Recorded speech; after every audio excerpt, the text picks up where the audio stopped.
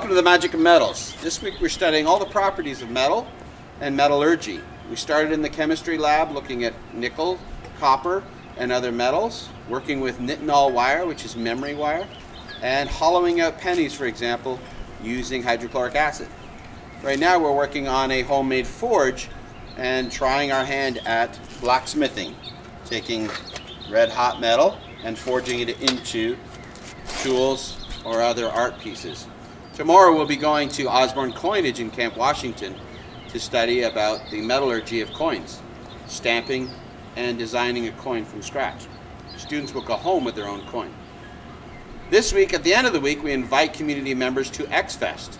X-Fest on Friday morning will invite the family and community members to come and explore what's going on with our projects.